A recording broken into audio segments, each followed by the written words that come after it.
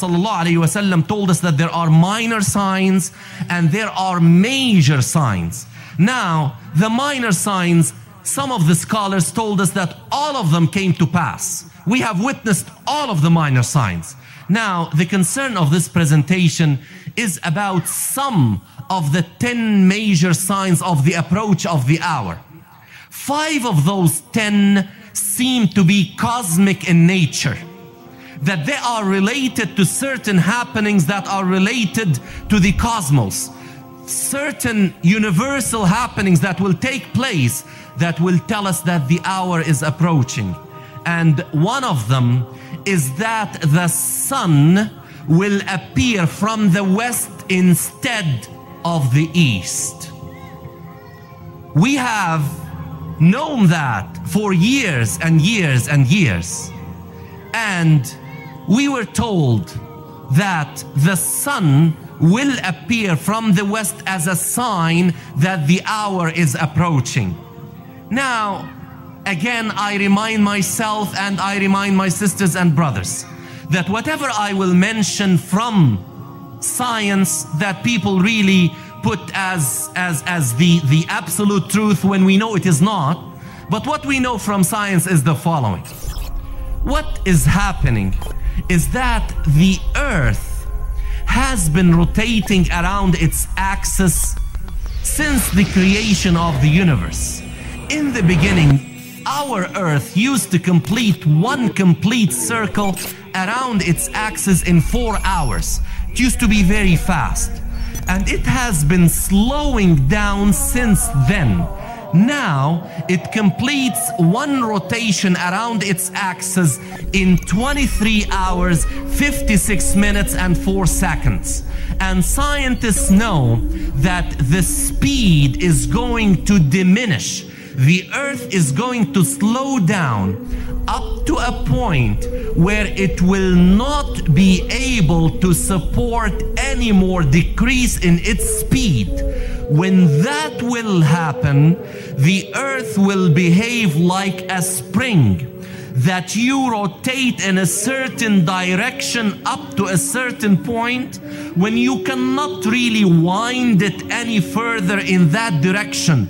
Then if you leave it, what will happen?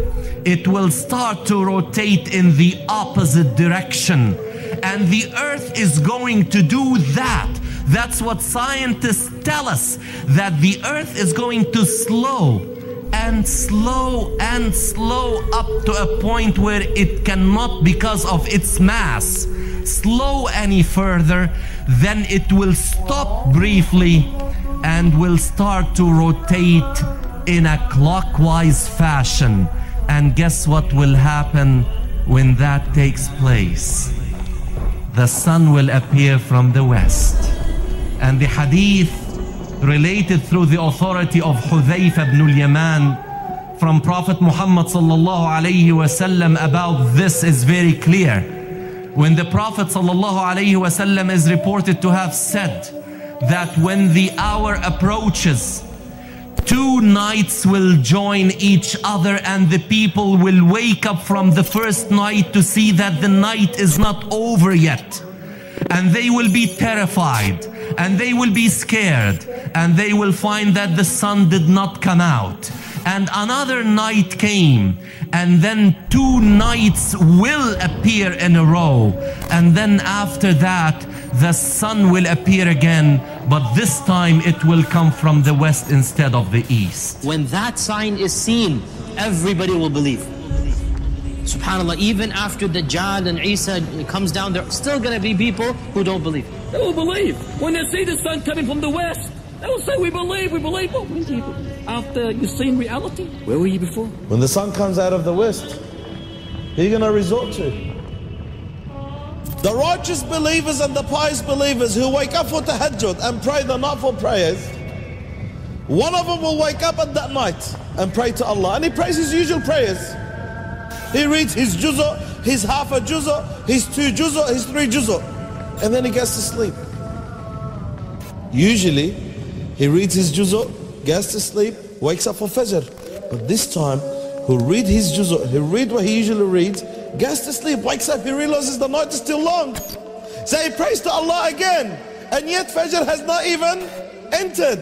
And then he sleeps again, wakes up, thinks that Fajr is coming, about to enter, prays again to Allah Azza wa Jal, sleeps again, wakes up, it's still not Fajr. So he realizes something there. اقترب للناس حسابهم وهم في غفلة معرضون. اقترب للناس حسابهم وهم في غفلة معرضون. Draws near to mankind. Is there reckoning? Is there destruction? Yet they turn away in heedlessness.